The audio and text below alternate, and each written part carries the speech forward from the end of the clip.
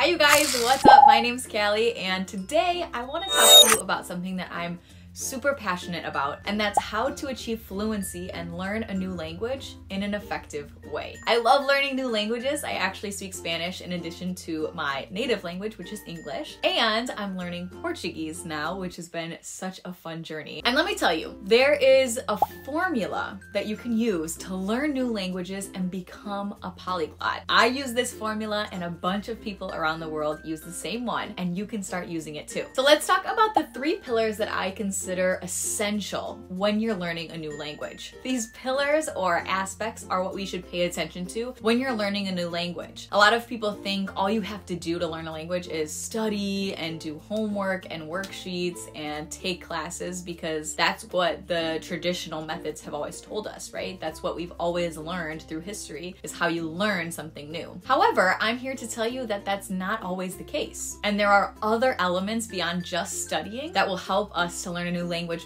faster and in a more effective way. Let's start from the beginning. I'm going to take you way back, all the way back to 1909 in Hungary. A little girl was born and her name was Kató Lomb. Years went by, and when Kató became an adult, she graduated with a PhD in physics and chemistry. But after a short period of time went by after graduating, she realized her passion wasn't chemistry, it wasn't physics, but it was actually languages. What? How did we make this jump from science and these very rigorous fields to languages? She actually became a translator and discovered that she loved learning new languages. So she knew what she was going to do next. She was going to teach English. The only problem, she didn't speak English, and she had to learn it from zero. So at the time, Lomb was in her late 20s, and she spoke Hungarian, French, and a little bit of Latin at the time. But over the next 2 decades, she went on to become one of the first interpreters in the world and mastered 16 languages. She gained a basic understanding of almost 11 others, and this was all on her own. This is amazing, right? Like, how does a person learn 16 different languages? Can you imagine? There's Latin languages, and then there's Germanic language. It's just, I can't even imagine. But she actually put together a formula to help others learn languages the way that she did, because she was so passionate about it. And she has a book that's called How I Learn Languages, where she discusses these 3 aspects or pillars that you need when you learn a language. She says that no one is just born being good or talented at learning languages. All you need is this simple equation. Invested time plus interest divided by inhibition equals results. That's her formula. She expressed language learning in this simple equation by saying motivation plus the time you invest divided by inhibition, which was the denominator, making mistakes, being kind of afraid to sound silly, and that is what equals results. That's how you're going to become fluent in speaking that language. It's pretty cool, right? Now, let's analyze these 3 different pillars: motivation, invested time, and inhibition, so that we can understand a little bit more about her formula and actually put it into practice in our lives. Let's look at motivation. Motivation is actually the reason why a person wants to learn a language. And this is what's gonna keep you coming back to study every single day after day after day over the course of time. For example, my motivation to learn Spanish was to travel and live abroad, but not just to live abroad, but actually have the experience to communicate with the people in that country. So I always had the dream of living in South America ever since I had a teacher who was from Colombia, and she really inspired me to listen to the music and learn about the dances and the food and overall the culture. But it became this thing where when I was speaking in Spanish and having these conversations with people from the country, I felt this deep connection to the people that I had never felt before. And I don't think I would have felt it if we were doing it in English, but rather I was speaking in their language, getting to know their culture and the true meaning behind how they live and how they speak, and that made all the difference. I felt like I was really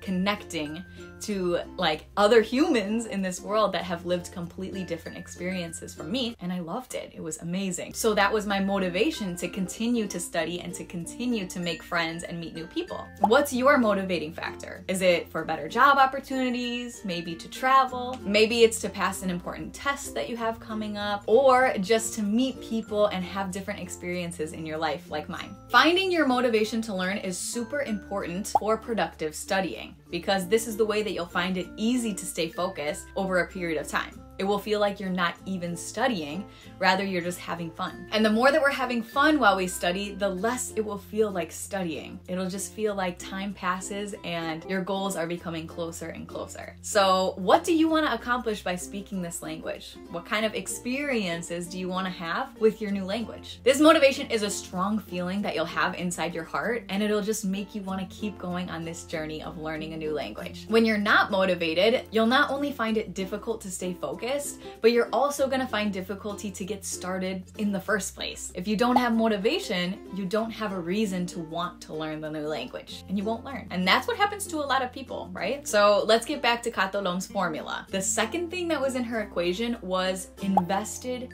time. Now, invested time kind of seems obvious, right? It's the amount of time you spend studying. But you probably know someone that moved to a foreign country without speaking the language, right? Like maybe someone moved to the United States and they didn't even know any English, maybe hello or thank you. And then after 2 or 3 years, this person is speaking English fluently. Perfectly. Now, you may think that this person learned because they were living in the country. You're kind of forced to speak English in your daily life. But you might also know someone else that moved to the United States or moved to another country and they don't really speak English. Maybe they stayed in their bubble or their community and didn't leave their comfort zone to talk to other people or to really try and actively learn English. Now, this is where we see that living in the country isn't synonymous with mastering the language. Rather, it's the time that you invest into actively participating and actively practicing that language that makes all the difference. So to really learn the language, you'll need to invest time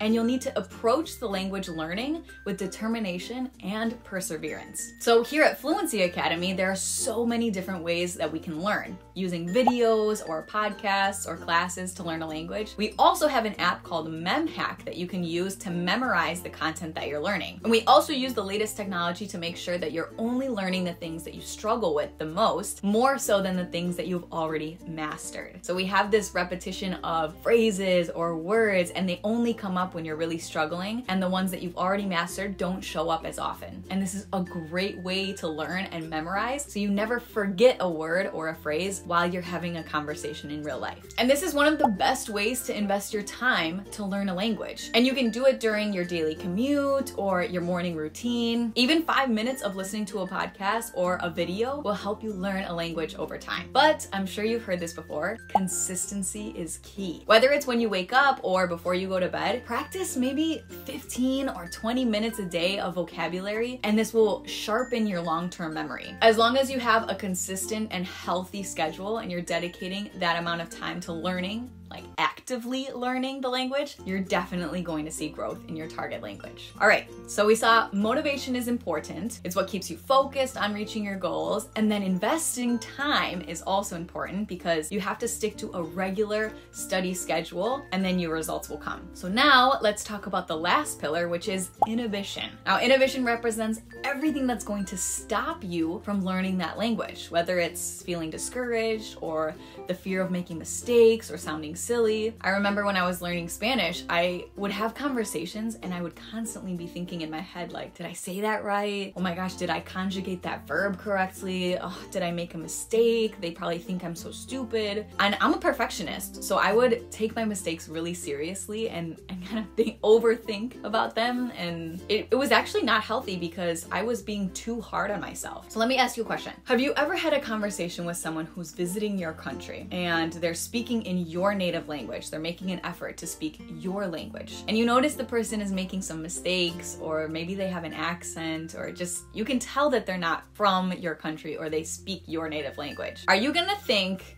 A, oh my God, this person is so stupid. B, oh, now I have to put in so much effort to help this person and try to understand them. Or C, wow, look at how far this person has come and all the effort and hard work that they're putting in to communicate with me in my language. You probably would pick C, right? I would too, personally. And I would probably help this person. I'd go even further to teach them something or to help them out with the pronunciation of certain phrases or teach them new vocabulary, because if that person is making mistakes and you don't really care, then why are we so hard on ourselves when we make mistakes in our second language? It shows that you've come such a long way and that you do know another language. I love this comparison of when someone is making fun of an accent or the way that you speak your second language. How many languages do they speak? Because I'm sure it's probably only one. If you speak more than one language, you can understand the struggle. You can understand the hardship and the effort that it takes to do that. I remember the first time I went to Colombia, I was making so many mistakes when I was speaking in Spanish, and people would correct me or they would laugh, or we would have this conversation about, oh, I'm learning, it's okay, I'm making mistakes. And I think that was one of the factors that made me better in my second language, because I would be almost so embarrassed at my mistakes that I would think about it so much and say, I'm not gonna make that mistake again because I don't want to go through what I just went through, right? It would happen so often that I would make mistakes that I would get used to it, and I almost learned to laugh at myself and be silly and joke with the person that I'm talking to,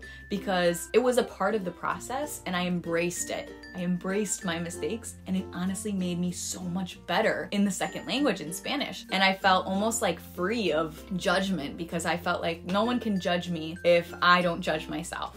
No one's words can affect me, and I think that was the best decision I ever made when learning a language. So my point is, don't take life too seriously. It's totally okay to mess up, and this willingness to make mistakes is actually one of these superpowers that we have that makes you an effective language learner. If you're not making mistakes, you're not growing. Okay, so throughout her life, Kató Lomb never let herself be put off by her own mistakes and failures. She actually embraced them like I did, and she never strived for perfection. She said, language is the only thing worth knowing, even poorly. So even if you don't know a language to perfection, I don't know English to perfection, I don't think you know your native language to perfection, and that's okay. And perhaps my best advice to overcome this fear of speaking a language is just to speak it regularly. The more that you're doing it, the more confident and comfortable you're going to be in the second language. So try not to let the fear of feeling silly, or don't get too much in your head, and don't let this fear of looking silly overcome your urge or your motivation to learn that language. Remember, you're learning, you're trying, and you will get better every single time that you practice. Isn't that awesome? That's like, there's no reason that you should be afraid of the journey that you're on, because every single day you're making advances and you're getting closer and closer to reaching your goals. So to recap, the amazing Kató Lomb created this formula, which is motivation plus invested time as the numerator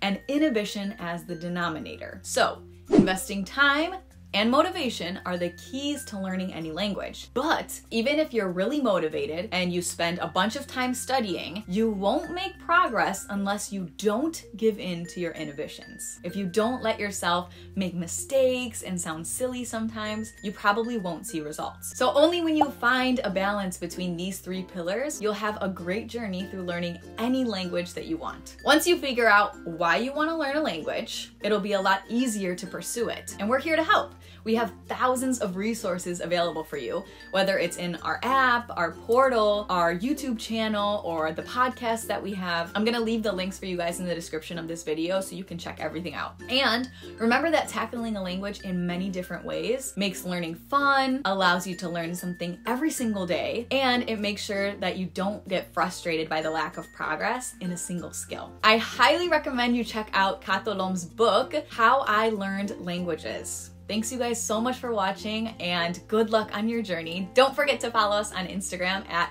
Fluency TV English, and hit the like button if you enjoyed this video, and share with a friend that's also learning. See you guys next time. Bye.